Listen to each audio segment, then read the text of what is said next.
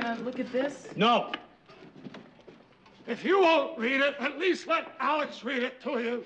If it touches you, good. If it doesn't, not another word. I'll just disappear. Oh, dear boss.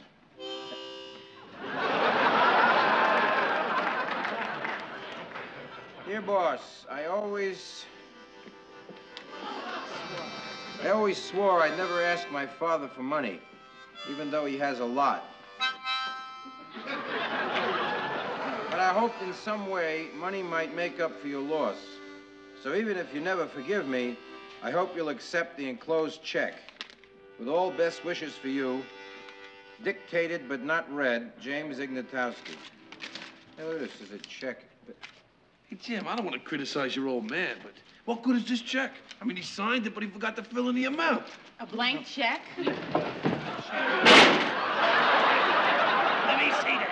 You can't give a blank check to me, Louie. That's okay, Elaine.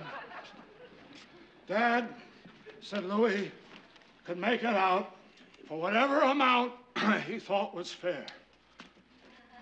I told Dad he could trust your sense of honor. That he can.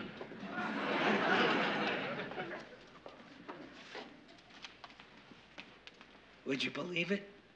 I'm salivating. I'm actually salivating. Boss? Yeah? Does that mean you forgive me? I forgive you, Iggy.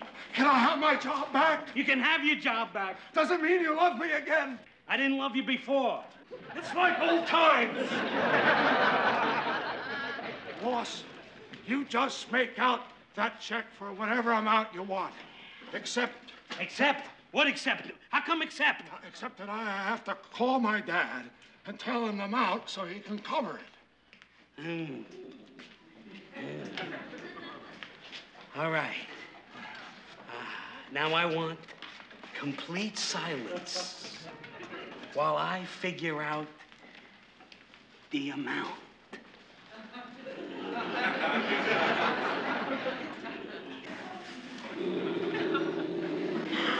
Jim, are you crazy? He's gonna fill that out for $1 million.